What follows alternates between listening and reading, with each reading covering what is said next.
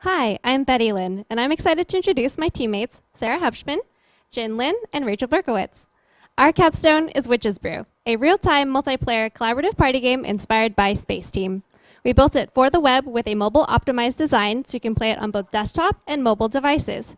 We chose this project because of the challenge of building a multiplayer game, and it's the kind of fun co-op game we'd actually play with our friends. And now Sarah's going to walk through how to play.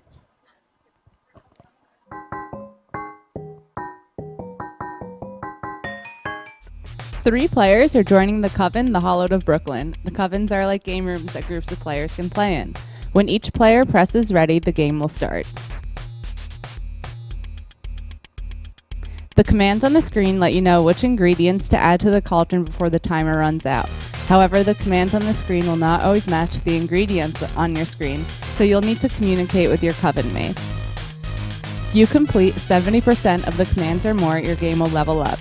As the levels increase, it becomes more difficult by adding more ingredients or decreasing the time. Implementing dragging and dropping was challenging because the on-drag event is not mobile compatible. We needed a way to track our touch events to send our actions to our Firebase server. To do this, we used a library called Dragability, which uses pointer events to create draggable objects. And it will track mouse events and touch events, so you can play on desktop and mobile. We were able to make all of our ingredients into draggable objects. Now, Rachel will walk us through some of the technologies we use to make Witch's Brew.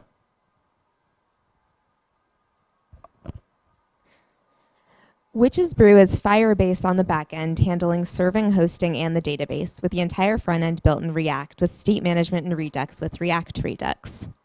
We chose to use Firebase for the backend because of its real-time database and WebSockets integration. Because Witch's Brew is a collaborative game where up to 4 machines need to be constantly syncing data, a real-time, reliable data storage solution was our absolute first priority in choosing a stack. We opted to store game state in Firebase's NoSQL database by storing individual actions as rows in the database. When a player takes an action, that action is added as a database record, and it is seeded almost instantaneously to all of the other players. When that happens, the action will also trigger a change to our Redux store in the front end, which will then trigger changes to the React components. Those are the things that players are seeing when they're actually playing the game. React and Redux were great choices for our front end because of their speed and scalability. But even with the right stack, there were still challenges in keeping all of our player states in sync. Here to talk more about that is Jin.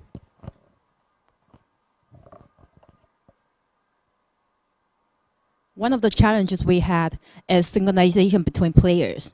Using Firebase to store our actions, we found synchronicity issues when if it was the first time a player connected to the store, they would first dispatch a new action before all of the previous action from Firebase was taken into account. This causes the game state to diverge between players.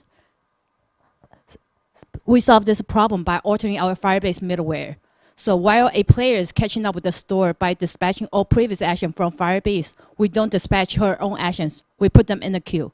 When her store is up to date, then we push her actions to the Firebase, and all players now can dispatch them. In this way, our game state will be consistent. And Betty is going to talk about another big challenge we had. So our timer was an interesting challenge because of how deeply tied it is to our gameplay.